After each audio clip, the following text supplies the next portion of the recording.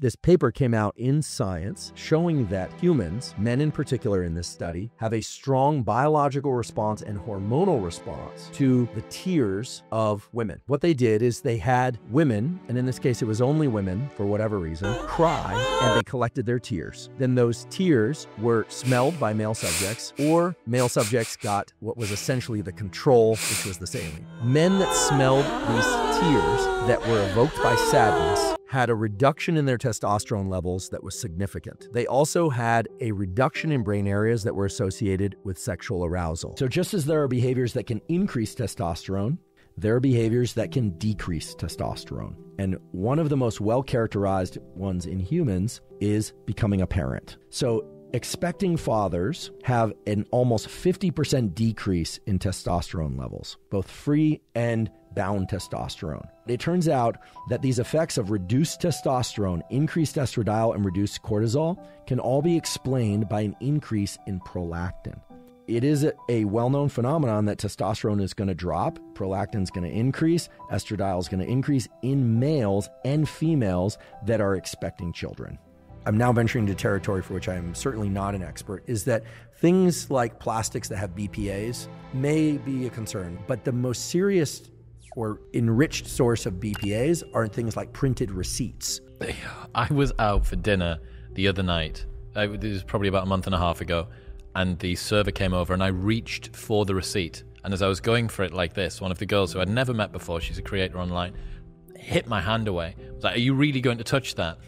And this is the first time I've ever heard about this. Yeah. This is legit. Yeah, printed receipts are a rich source of BPAs. Listen, it's going to vary. Some people are operating with a testosterone level and sperm count that's already back on its heels, so to speak. Some people have abundant testosterone and sperm. So it's really going to depend on the individual.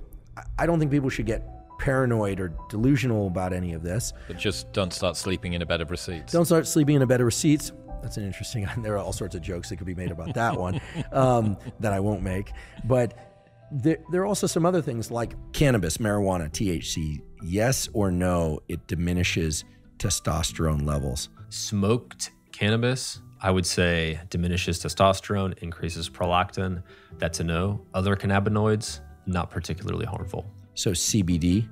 CBD, not particularly harmful. Smoked CBD, I'm not sure. What about edible cannabis and THC? As far as I know, edible cannabis and THC does not significantly increase prolactin to a point where it would be disruptive of hormones. What about nicotine and testosterone and estrogen and other hormones? Smoked nicotine.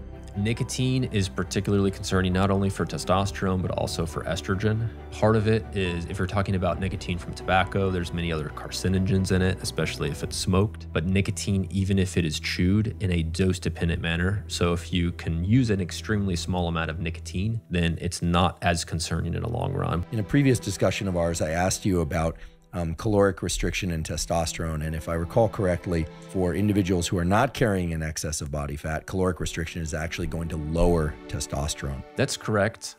If you look at an individual in a caloric deficit, several changes will happen. One is that they'll have less building blocks for hormones, and they'll also have the high SHBG that we defined earlier as the binding protein. So their free androgens and free estrogens will go down. You mentioned porn and masturbation. So what are your thoughts on porn and masturbation as they relate to hormones? And here I suppose we need to be somewhat specific and operationally define what we're talking about. We're talking about porn and masturbation to the point of ejaculation, right? So this may be one of the cases where the dose makes the poison. And if it is a very frequent habit, certainly daily or more than once a day would be very detrimental from a hormonal component, not even taking into account the neural wiring.